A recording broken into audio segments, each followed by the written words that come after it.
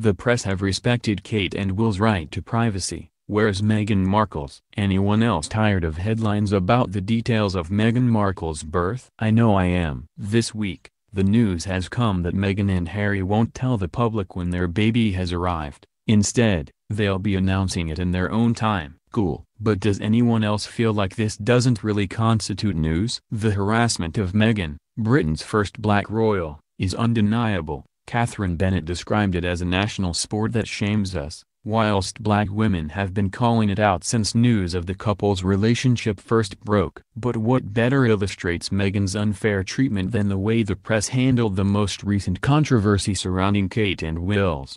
In recent weeks, the reporter rumor mill turned towards the adjacent royal couple, with whispers being reported in multiple tabloid outlets. But I can't help but wonder, where's this energy for Meghan? Meghan has been subject to ruthless negative press attention, from her choice to have a home birth, touch her baby bump or to bare her shoulders, to the implication that her handwriting makes her a narcissist, and that her eating avocados is to blame for murder and drought. Sometimes a girl just wants to eat tofu toast in peace. What's more, women of color in the media are asked to be complicit. Myself and so many others on the Galdem team are constantly asked to go on TV and on the radio to talk about Meghan. I'm talking multiple times per week. Often it's framed as if we should be grateful for the opportunity. It's tiring because while we're trying to signal blast issues that have a widespread effect on women and non-binary women of color in the UK, from austerity to Grenfell to the rise of the alt-right, Meghan Markle is what mainstream outlets want us for. We're not interested in, or authorities to speak on, the circumstances of her birth, what kind of toast she fancies at brunch, or whether she writes in caps or prefers her letters joined up, and we don't really understand why broadcasters, the tabloid press, and a large chunk of the general public are either.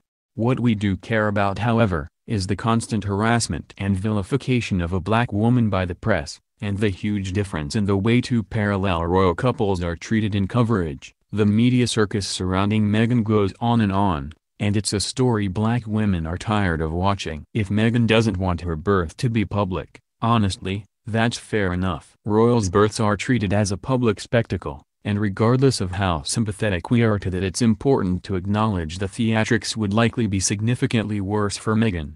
Yes, Kate faced press scrutiny, and apologists often draw attention to the harassment of Diana too. But it's worth pointing out that misogynoir plays a unique role in Meghan's experience. Cosmo reported today that Meghan and Harry have allegedly been nicknamed by the press as the NIMBYs. The term is supposedly an acronym for Not in Meghan's Backyard, a dig at her clampdown on the sustained campaign of harassment she's been on the receiving end of. But can you blame her? How she wants to have a baby falls squarely within her right to privacy and right to family life. But she's already been criticized to no end as a result of it.